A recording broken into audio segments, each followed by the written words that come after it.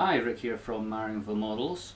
This is a bit of a revisited video. In one of my earlier videos, the one where I show you how to fit the new 3D gimbal to the Phantom 2, it's required as part of the fitting to fit this little bit of kit here. Now this is an anti-interference board, cures various things from FPV interference to apparently jello and a few other little issues sometimes people have experienced.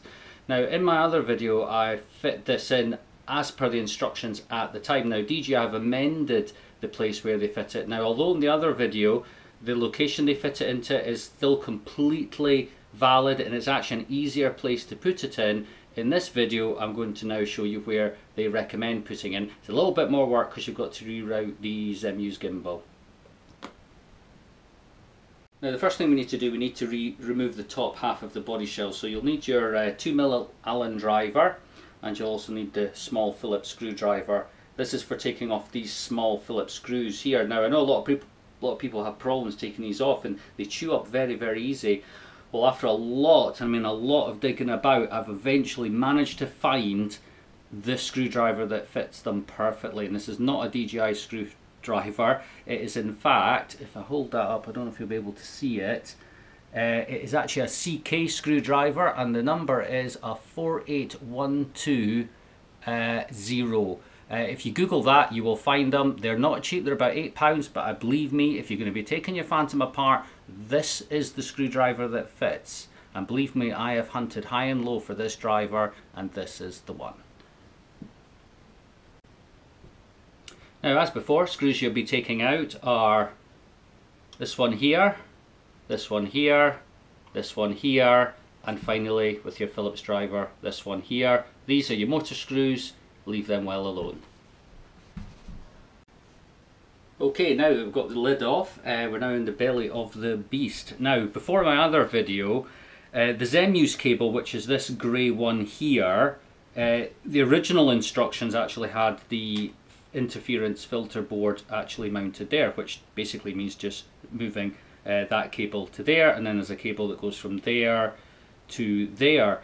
Now they've amended it. There's still a good place to do it and it's actually the easier place to put it, but they've now amended it to move it over here and it will actually fit in here alongside. Now you probably noticed on the interference board that there's actually two small mounting holes on it, and that's basically what these were for. So the idea is in the new position it's actually going to mount in there. Now however, the Zenmuse cable is actually over here, so one of the first things we're going to have to do is actually reroute the Zenmuse cable so it comes out there.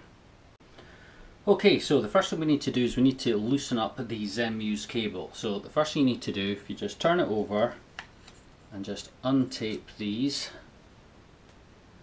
Oops.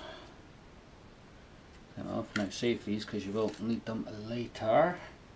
So just loosen that off, so that's now loose. Back over we go.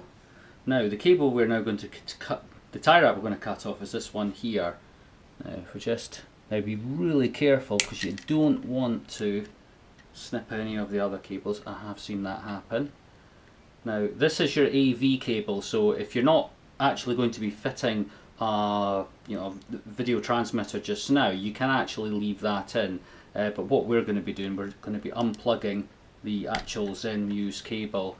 Now you can go either way. Probably the easiest way to go is to actually pop that cable back through there. I found if we actually pull it part of the way through, what you want to do is you basically just want to take the cable and then kind of squish it like that to make it kind of more so the connector's in line, and then when you pull it down, move that around like there, in that way, yeah. That way. You've got to try and feed that through at the same time. Now don't be using any solid objects because you can damage this cable really easy, and I've done it myself, and that's it, just pull through and that's it through.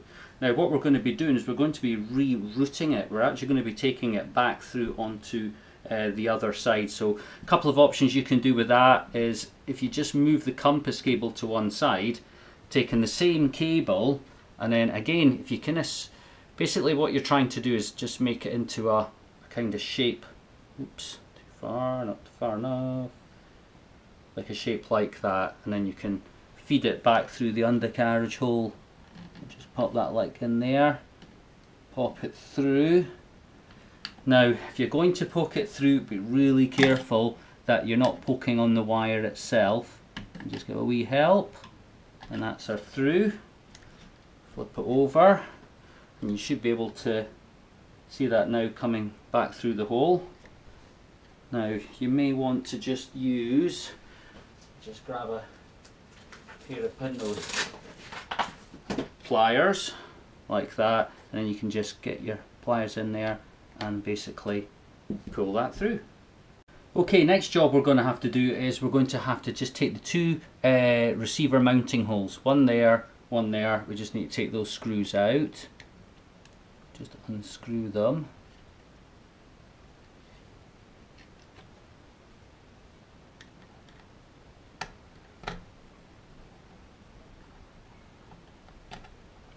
And that one.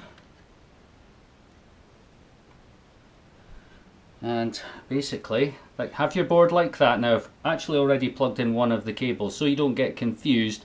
If you just check out the orientation, you can see where the short cable goes, and then it's just simply a case of feeding it back under. These are actually the receiver S-bus cables. Just line the holes back up, put the wee screw in there, and then you can basically just screw that back down. Obviously don't go tighten it completely up, because you've still got to line up the other screw, and then you can put that one in there and then screw that one down. This one obviously you can nick up. I mean, don't go mad, these are just mounting screws, so just nick them up. And then this one now is actually ready to be connected. Now that is, it's actually labelled. If I can put it up a bit closer, you'll actually see that it's actually marked next to the connector socket. It says Zenmuse there. Okay, now we're going to mount the first Zenmuse cable in. Now if you look closely at the cable, you'll see that the pinholes are actually off to one side, and the Zenmuse socket has got a similar sort of thing. So make sure that you pre-line them up. Now to give you that little extra length of cable, I just tend to already bend the cable over like that, and then just move all these cables down a bit. We can drop that in place, line it up, and I just give a wee firm push with my nail and it just clips into place. That's that cable down. Now the next one is the actual Zenmuse feed cable, which is now going to be going there. Now same again, pins are lined up to one side, these are lined up to one side. So you might just need to pull that through a bit. It's okay to do that because you can pull it back through at the other end. So again, I just tend to bend the cables over like that, and that way you can lay it on and then just clip it down. And then just to neaten that up, you can just pull that back through like that, and then that's your done. Make sure that cable doesn't sit over there, because obviously that's where your GPS cable from the main body shell is. When you come round to putting the body back on, remember to plug that back in again. Okay, time to put the body shell back on. As I just said, remember to put your GPS cable back in.